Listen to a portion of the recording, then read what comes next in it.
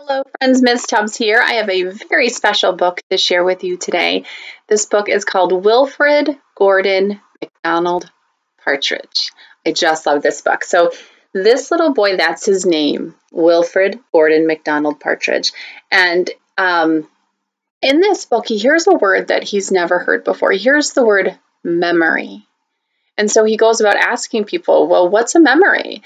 And they give him different answers depending on whether their memories are happy or sad and how they think of that word memory, as he's trying to figure out what that means. All right, let's read about Wilfred Gordon McDonald Partridge.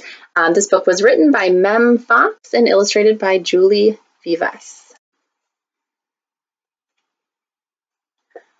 There was once a small boy called Wilfred Gordon McDonald Partridge. And what's more, he wasn't very old either. His house was next door to an old people's home, and he knew all the people who lived there.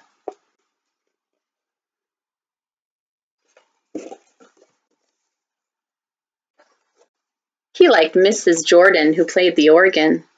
He listened to Mr. Hosking, who told him scary stories. He played He played with Mr. Tippet, who was crazy about cricket. He ran errands for Miss Mitchell, who walked with a wooden stick. He admired Mr. Drysdale, who had a voice like a giant.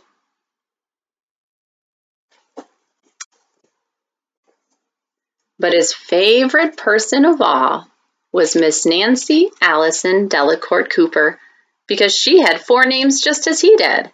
He called her Miss Nancy and told her all of his secrets. One day, Wilfred Gordon heard his mother and father talking about Miss Nancy. "Poor old thing," said his mother. "Why is she a poor old thing?" asked Wilfred Gordon. "Because she's lost her memory," said his father. "It isn't surprising," said his mother. "After all, she is 96. "What's a memory?" asked Wilfred Gordon. He was always asking questions. "It is something you remember," said his father. But Wilfred Gordon wanted to know more. So he called on Miss Jordan, who played the organ. "What's a memory?" he asked. "Something warm, my child, something warm."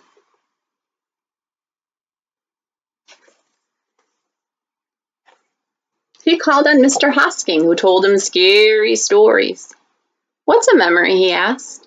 "Something from long ago, me lad, something from long ago."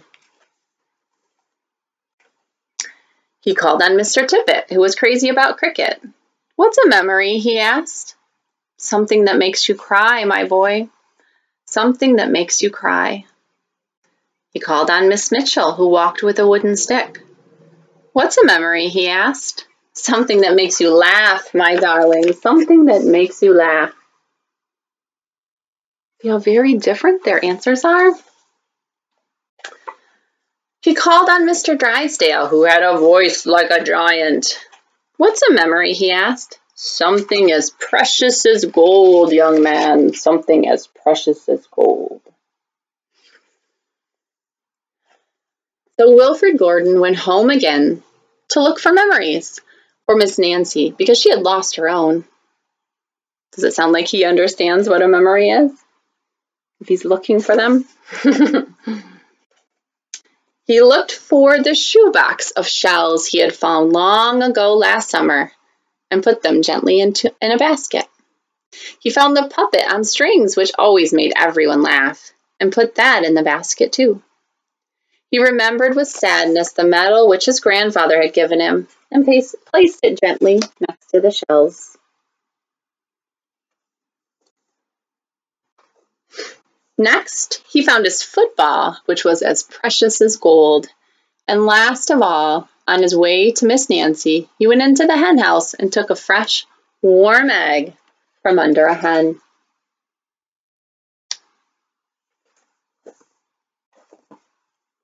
I lost my page. Here we go. Then Wilfred Gordon called on Miss Nancy and gave her each thing one by one. What a dear, strange child to bring me all these wonderful things, thought Miss Nancy. Then she started to remember. She held the warm egg and told Wilfred Gordon about the tiny speckled blue egg she had once found in a bird's nest in her aunt's garden. She put a shell to her ear and remembered going to the beach by tram long ago and how she had felt in her button-up boots. So that must be a young Miss Nancy putting her feet in the sand. She touched the metal and talked sadly of the big brother she had loved who had gone to war and never returned. She smiled at the puppet on strings and remembered the one she had shown to her sister and how she had laughed with a mouthful of porridge.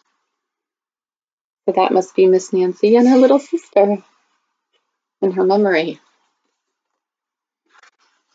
She bounced the football to Wilfred Gordon and remembered the day she had met him and all the secrets they had told. And the two of them smiled and smiled because Miss Nancy's memory had been found again by a small boy who wasn't very old either. And that is the end of Wilfred Gordon McDonald Partridge. So friends, again, take that time to retell this story to somebody. What happens to Wilfred Gordon? And if you don't remember, you can just watch the video again. Thank you. Have a great day.